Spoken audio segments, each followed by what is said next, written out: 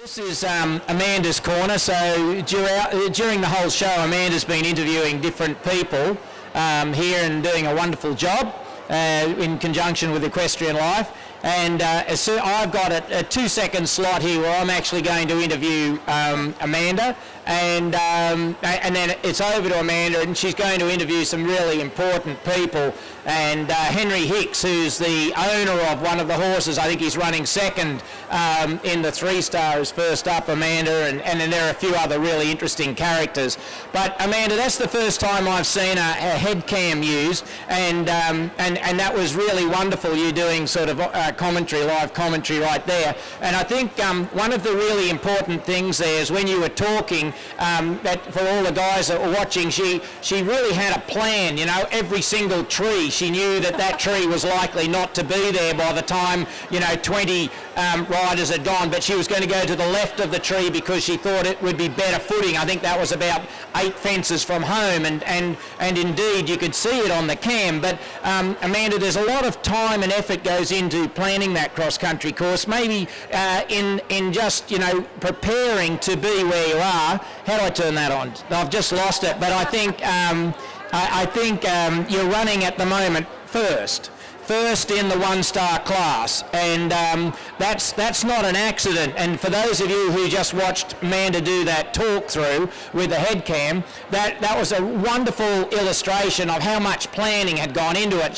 She was just sort of running through something she'd run through 100 times before she rode that course. So most people don't get that part. Out there in the days before riding that cross-country course, there's been a massive amount of homework. Maybe you could just take us through what you do to get a plan like that together.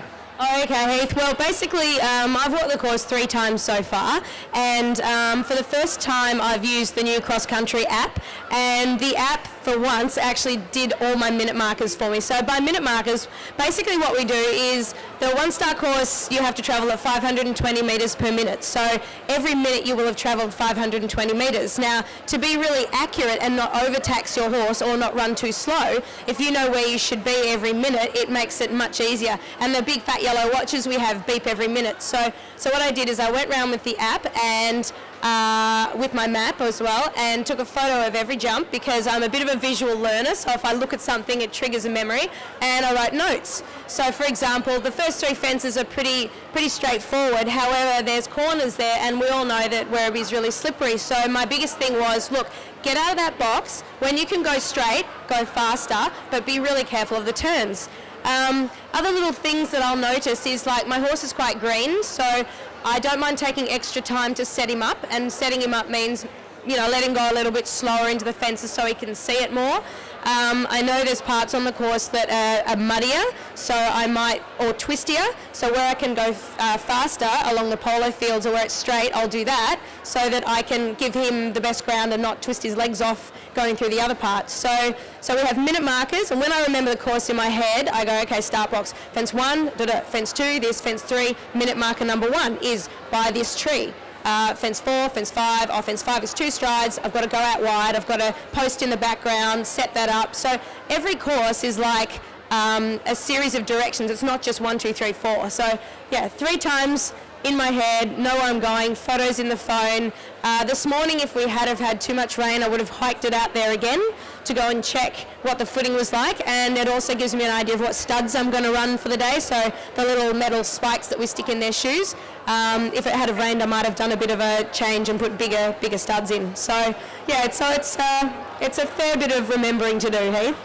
So I think the point is that when everyone's riding, you know, you start with riding in that it's great fun, and your friends are doing it, and that's a wonderful reason for riding. But when you're out there at this level, I always say it's a collection of the wolves, if you like. It's where the guys right across Australia, they come from every state of Australia, and these guys, it's a day at the office. So when they're going out there on the cross-country course, they're not actually walking it with their friends. They're really making a plan and memorising really technical, tactical routes that are going to give them the best opportunity to win. Now, I think if you had a conversation with all the top people in the placings today after the cross country, they'll all have their own way of coming up with these plans. So as you're sort of coming up through the sport, it's really important. You could hear Amanda talk about visualization. It's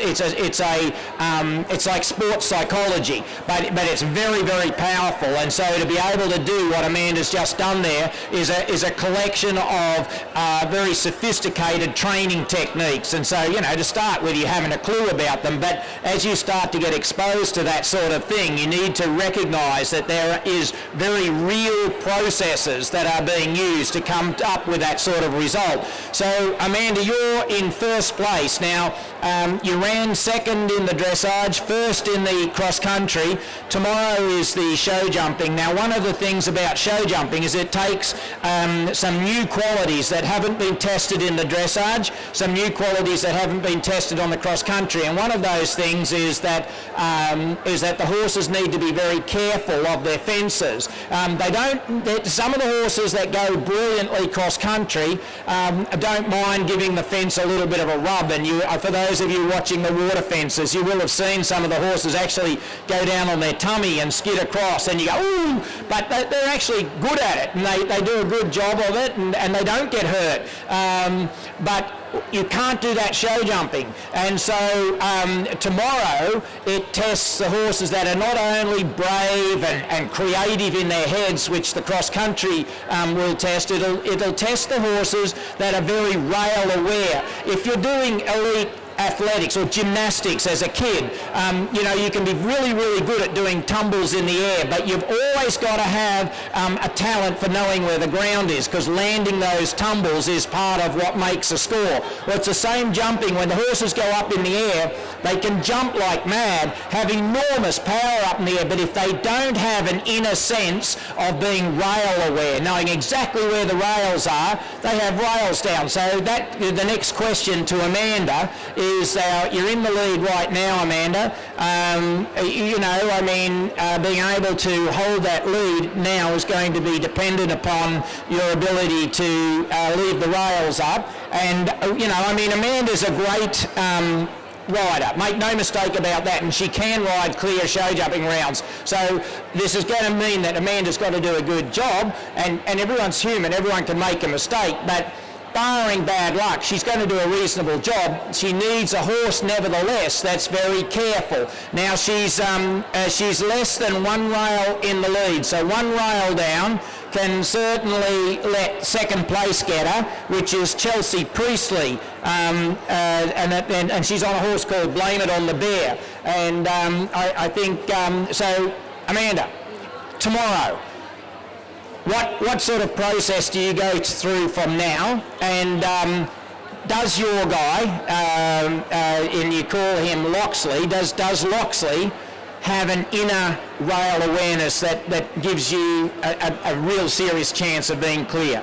Yeah, look, he is careful and he's clever, but he's still green. He's inexperienced. So the thing I find hard with the one-star horses here is it's a bit like warming up outside, it's all nice and you have all your friends, and then suddenly you throw them in the shed and you shut the door and they're in there with flags and rails and people and all this stuff. So Loxley's probably his biggest positives are that he has a really good regular canter stride and he's very adjustable. My job tomorrow is to be in charge of straightness and speed, and his job is to be in charge of his legs.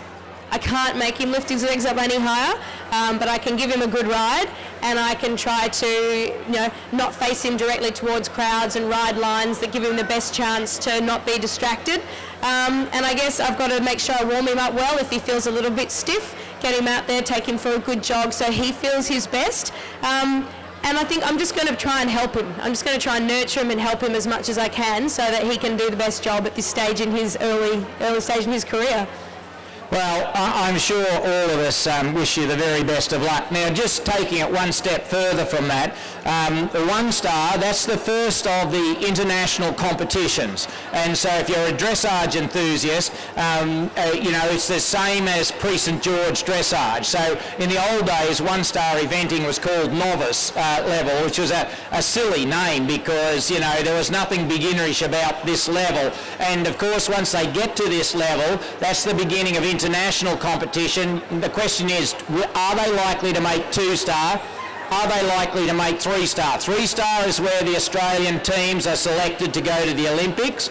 Amanda's has in previous years ridden at the Olympics, Sydney 2000, so I can tell you there's a fire burning within her that you know, wants to go back into that top range. Amanda, is Loxley the horse? Can he go right to the top? Well, so far, of all the fences I've jumped, I don't think Loxley has ever had to try. So he is a very special horse. He moves really well. He has a very sensible, thoughtful brain in his head, and he's very scopy. I have another horse that won the One Star here last year, William Wordsworth. They're both bred and owned by the same people, Michelle Clough and Pete Hurley. So between William, Forrest, Pete, Michelle and I think I've probably got the best chance to go be on Olympic and World Championships now than I've ever had. Well, I think we all wish Amanda just the very best of luck. Now, that was Pete and Michelle, the owners of your two horses, and I think we have an owner here. Or actually, I'm going to hand over to the interviewing back to you, Amanda, and the winner of the 3-star on a very, very fancy horse, Tim Boland, is about to come in. So, ladies and gentlemen, that's from Amanda and myself, and I think we're about to see Tim Boland come to the stand.